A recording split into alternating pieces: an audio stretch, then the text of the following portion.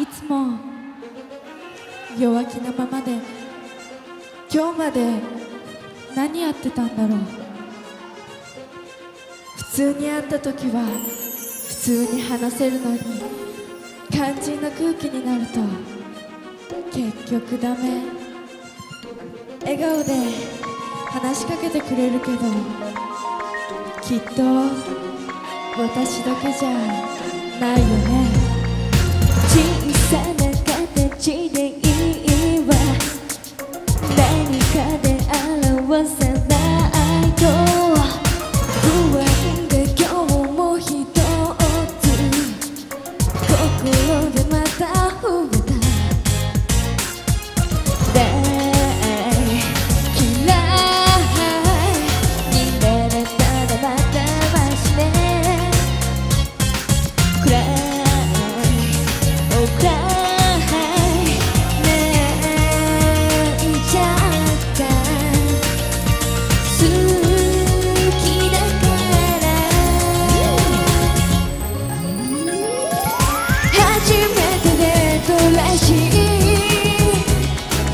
お出かけした夜は私の知らないコンサート、ロックのコンサート。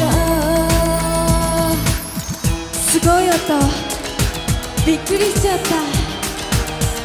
あなたはずーっと真剣な目をしてステージを見てた。その顔にちょっと感動しちゃった。ねえ、こういうのもデートなのかな。夢じゃない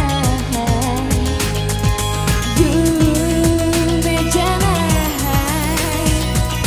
夢じゃない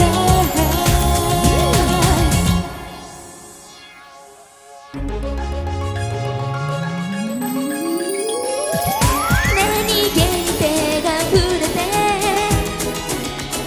ドキッとしたけれど、その後あなたと手を握り駅まで歩いたね。急に立ち止まってあなたが振り返る。途切れ途切れの言葉だけど返事をくれました。恋人になろうとまた